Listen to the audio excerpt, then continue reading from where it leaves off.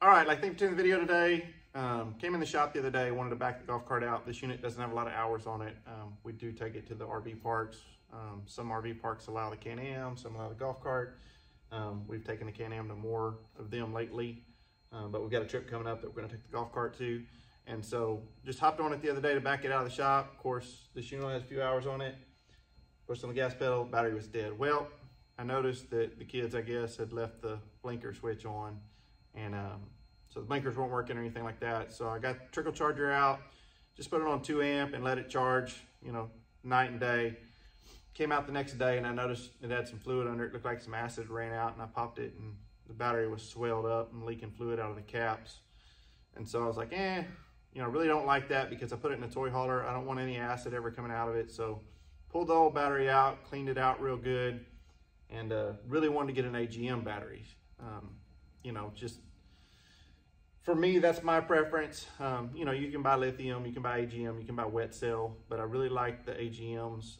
I like them if they're sideways, they don't leak. You're never really gonna have any leakage come out of AGM. You know, lithium, it's great too, but you've got to keep a certain amount of charge on it, and then it has to be temperature controlled also. Can't get too cold, can't get too hot, all those things. So anyway, AGM just works for me. I really try to find, and I guess the main reason doing this video is I try to find out what group number the battery was so that I could purchase it, and just wasn't having much luck finding out the group number.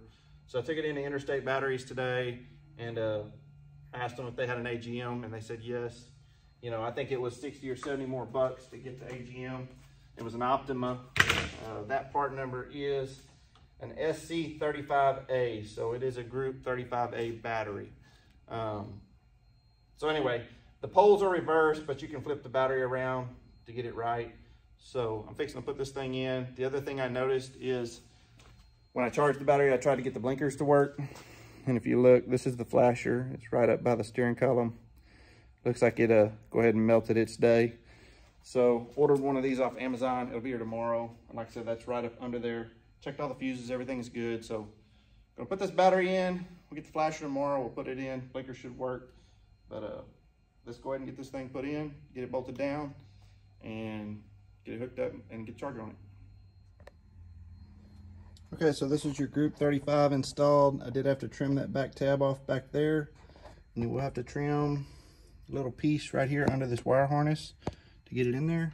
But once you get it in there, everything bolts in. So little die grinder, a little bit of trim work, but it fits well. Like I said, thanks for watching the video. Please hit that like, subscribe. Catch you on the next one.